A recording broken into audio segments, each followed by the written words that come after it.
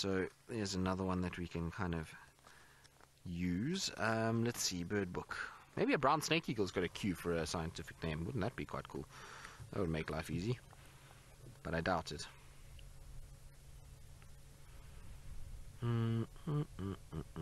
No, just the quellias that have scientific names with a Q for the birds. Oh, this is going to be tough. I think quarantine's probably going to be our best bet.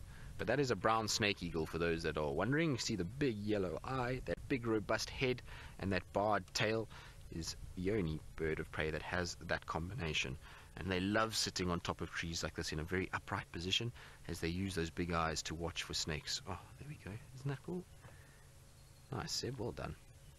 Are you going to come over us? You did. It flew directly over us, and that's why Seb couldn't follow it, because, well, he would have probably dislocated his back trying to follow that.